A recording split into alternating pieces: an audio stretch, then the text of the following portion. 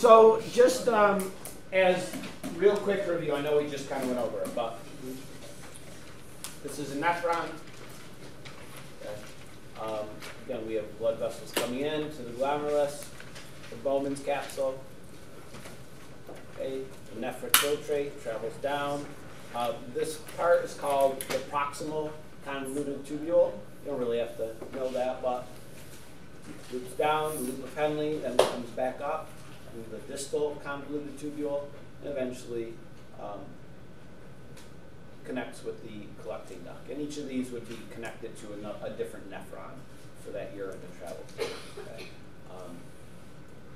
This shows a little bit of where various parts of the urine and the nephric filtrate come into and out of that. And so it's quite complex. And as on these convoluted tubules, as they travel up and down, the properties of those cells change, and they each use different proteins in the membranes to extract different things from the nephric filtrate. So it's quite a complicated process, but the result is that waste products end up in the urine, and the kidney can regulate the amounts of various compounds and minerals in our body by regulating how much it puts into the urine. And so that's how our body regulates our water balance and so forth. All right, so let's talk a little bit about some of the possible diseases, disorders, malfunctions of the excretory system in humans. So kidney disease in general is sort of a wide-ranging group of diseases. There's lots of things that could cause kidney failure. Okay, physical. Well, let's start with this. So if the kidneys are malfunctioning, if the kidneys are not working properly, then obviously the levels of these waste products and minerals and water and so forth in the body is not properly regulated, and that homeostasis is not maintained. Okay? There could be excess urea left in the blood, excess salts, water can accumulate. And so there's a term for this when the waste products that are normally eliminated in the urine are not and remain in the blood. It's called uremia. Okay? It means urine in the blood. And it can lead to a whole host of negative health consequences. Okay? As these waste products build up in the blood, basically they poison us. Okay? And it leads to things like lethargy in the beginning, like being tired, okay? Lack of an appetite, okay? Not being on confusion, mental sluggishness, seizures eventually, twitching, comas, and eventually death. If the kidneys fail completely, that leads to death because those toxins build up and you can't survive that. So why do the kidneys not function properly? There's many different reasons. Okay? Sometimes low blood pressure can result in the kidneys not working properly because that nephric filtrate is not forced out through the glomerulus into the Bowman's capsule. If you have lower blood pressure, then enough of that plasma and other substances is not filtered out, and so the kidneys are not filtering properly. At the same time, high blood pressure can damage the kidneys. Okay? That leads to inefficient filtration. It can damage the tubules of that nephron because of that high pressure, and that's not good as well.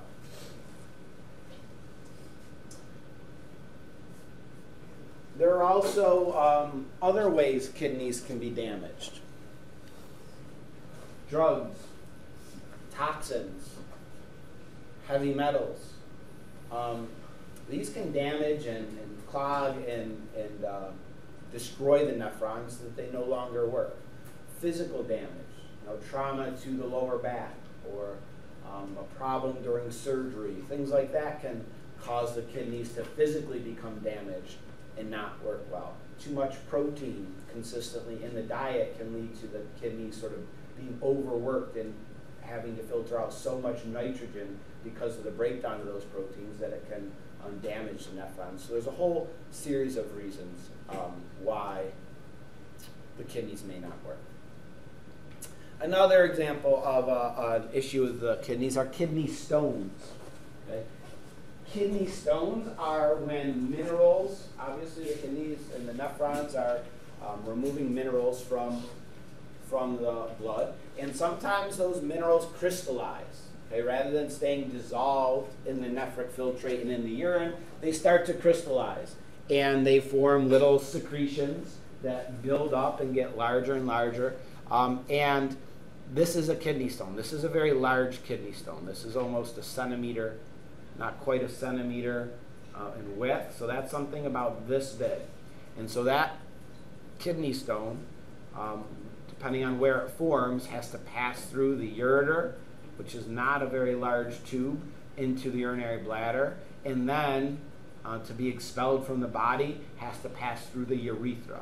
So you have a 1 centimeter stone traveling through those tubes. It's quite painful. And if you ever known anybody that has had kidney stones, they will probably tell you that it is one of the most painful experiences that they've had, depending on the size of the kidney stone. And so some people just tend to form these. It could be due to not enough water, the person not taking in enough water, and so some of those minerals don't stay dissolved. But that's one problem. Sometimes they try to break them up. Person's having kidney stones, sometimes they use ultrasound, sound waves, where they try to pulse the kidney stones with sound waves to try to break them up somewhat. They can sometimes do surgery, but oftentimes they just have to wait until the kidney stone passes completely through the urinary system and out of the body. Another disorder or disease of the excretory system is something called gout, you may have heard of. And gout is when uric acid, so we excrete most of our nitrogen we know as urea, but there's some uric acid produced. And when that uric acid, it's not soluble in water, and so sometimes it's deposited in the joints of the body. And it leads to these crystals forming and leads to a lot of pain in using the joints and bending things. And people that have gout might have difficulty walking and so forth because of this building up in their joints. It used to be called rich man's disease or a king's disease because it's sometimes dietary dependent. So if somebody has gout, they will be told to avoid eating certain foods, certain meats, shellfish, alcohol, for example. And so it was called this because it would be a disease that would affect people that were that had access to those. And so if we think about that historically, only rich people could eat meat and shellfish and so forth. When the kidneys do fail, first off, one kidney can fulfill basically all of the excretory function for a person. So you can live just fine and completely normally with only a single working kidney. So if you had some sort of trauma, some damage, and it only affected one of your kidneys, you could be fine with the other kidney functioning. But if both kidneys are not functioning, that's a problem. So if neither kidney is functioning, then a person can't survive, because we just talked about those waste products building up and eventually poisoning us. So people can receive a kidney transplant. Kidneys can be transplanted from one person to another. Often they are between living people. So if you had a relative maybe that had kidney disease and they were in need of a donor kidney to stay alive, they could test family members and close relatives. And if they're a proper match, then you could take a healthy kidney from one person, transplant it into the other person, and you would live fine because you have one functioning kidney, and then your relative could be okay because they now have one functioning kidney. So kidneys can be transplanted. Sometimes kidneys are donated by people who donate their organs when they pass away. That's another option. But there are far more people waiting for kidneys than there are people that have donated kidneys. So there's a list, basically, of people that are waiting because their kidneys have failed and are waiting for a kidney transplant until a match comes up. And when they do transplant that kidney, they basically just reattach it to the blood vessels and so forth. Like you see here, they leave the other kidneys in. And then a person that gets any organ transplant really is typically on, for the rest of their lives, immunosuppressant drugs. what do those drugs do? And why do you need them if you get a transplant? Grace? They suppress the immune system because it's an unfamiliar organ. Yeah. Getting another person's organ transplanted into your body, even if it's a close match, you know, they do blood typing and genetic typing to make sure it's close enough, but your body may still recognize that as foreign, just like it recognizes a foreign pathogen in your body, and your immune system may attempt to destroy that organ. That's when if you ever heard about an organ being rejected, that's what that term means, that a person's own immune system attacked and damaged an organ that was transplanted. So you usually have to take these medications that lower your immune system's functioning. Now, obviously, that has its own side effects because then you're more likely to get an infection or some other disease because your immune system's not working at its height, but it allows you to not reject those organs. So if a person has kidney failure but they are not able to get a transplant right away, there are treatments that can help keep them alive while they're awaiting that transplant. And one of those is called dialysis. You've probably heard of dialysis. It's called hemodialysis, also dialysis of the blood. And so dialysis is basically when you get hooked up to a machine, as seen here, and it basically acts as an artificial kidney. And so typically a person in the United States that needs dialysis would go several times a week to a dialysis treatment clinic. And they would stay there for several hours. And they basically get hooked up to an IV into an artery and a vein. And basically their blood leaves their veins, goes into a machine. In that machine, basically just works by diffusion and osmosis. Okay? What you have is their blood leaves their body through one of these tubes. Okay? The pressure is monitored, and it goes through a little piece of apparatus called a dialyzer, and they have fluid that they pump into that. Okay? And so obviously from your blood there's some dialysis tubing. You know, we use that when we model a cell when we were talking about osmosis and diffusion. So they use this semi-permeable plastic tubing, and what happens is molecules from this person's blood diffuse out into this dialysate liquid that they're adding, and that removes some of those toxins from their blood. Okay? And then that blood gets pumped back into their body, into a vein, and then that blood has had some of those toxins removed. Now the contents of this dialysis fluid will determine what substances are removed from the blood, how much is removed from the blood. So basically a doctor, a nephrologist, a doctor that focuses on kidneys, will prescribe sort of a certain type of this dialysis fluid to determine what things are going to be removed from the blood and which things are not. And so a person goes for that treatment several times a week, and that can keep them, it doesn't function as well as an actual kidney, but it can do enough so that they don't, that doesn't become a deadly situation. And so eventually really they're waiting for a kidney transplant so they can be independent. There are now dialysis treatments that a person can do at home daily. That's a sort of newer option, but that's what dialysis is, basically an artificial kidney. Okay, last couple things here. Urinary tract infection, you may have heard of UTI, is a bacterial infection in the urinary tract, because bacteria can get into the urinary system through the urethra, okay, can get into the bladder, can get into the ureter, and even sometimes into the kidneys. Urinary tract infections are much more common in women than they are in men, and that has to do with the anatomy of the urethra, that in women, the urethra is much shorter than it is in males, and so it's more likely for bacteria to be able to reach the bladder in women than it is in males. And it's treated with antibiotics and so forth. Liver failure is, again, liver is an excretory organ, and liver failure can be caused by lots of different things. damage to the liver because of alcohol abuse. So alcohol, the liver is responsible for detoxifying alcohol from the blood. And so if it's repeatedly exposed to alcohol over a period of time, it can become damaged. And that's sometimes called cirrhosis of the liver, damage to the liver that leads to it not fulfilling its function. Infections, hepatitis is an infection that damages the liver. There's various types of hepatitis. Cancer can affect the liver.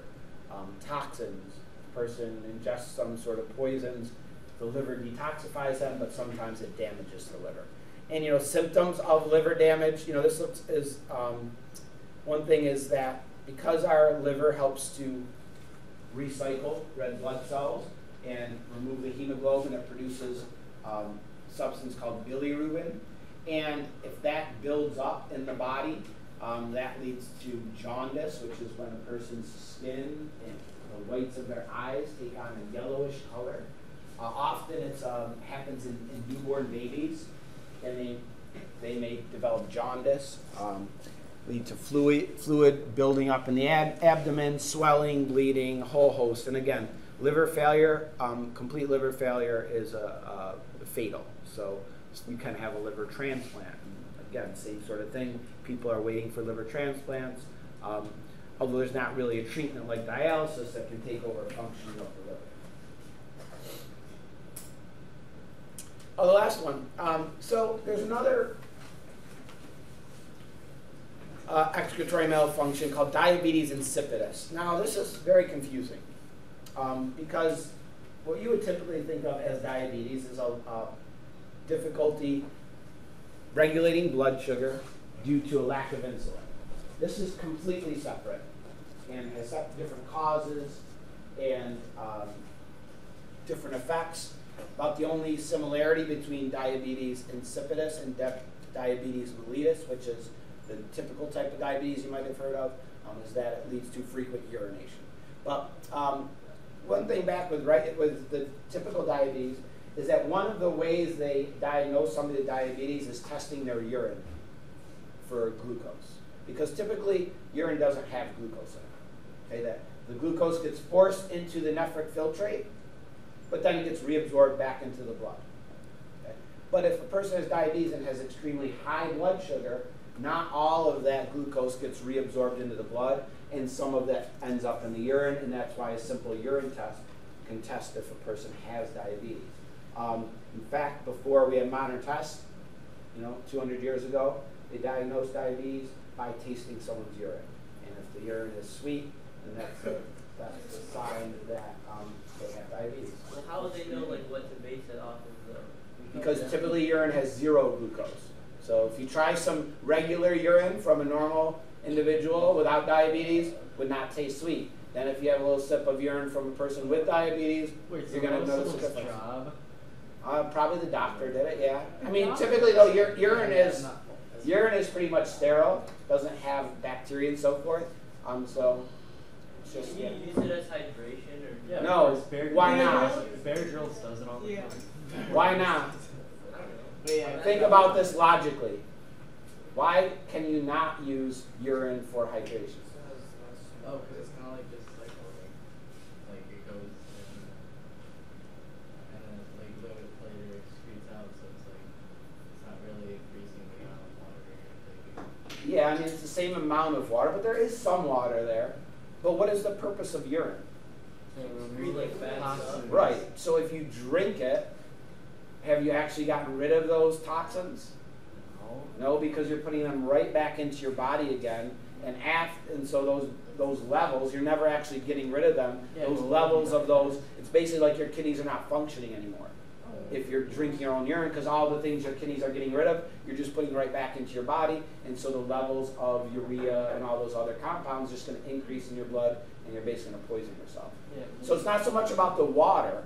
If you distilled urine and drained just the water portion and left all the other waste products, then you'd be okay.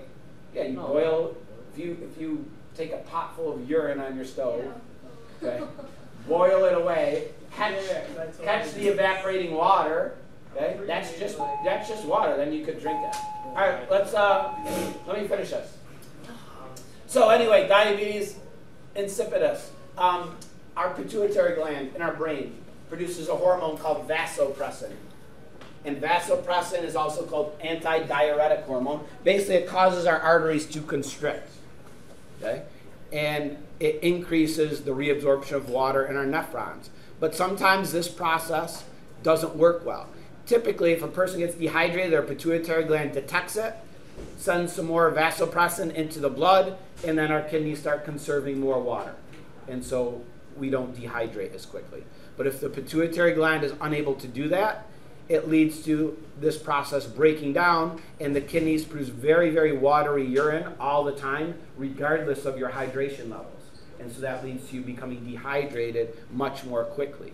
And so it basically, if it's untreated, can lead to a person dehydrating, even though they're producing clear urine, because this feedback system of the pituitary gland is not working properly. But it's unrelated to typical diabetes, related to blood sugar. Okay, any questions? Wait, so basically the other diabetes without the blood, It's really, to be honest, it's nothing like regular diabetes that you're familiar with. It's just called that.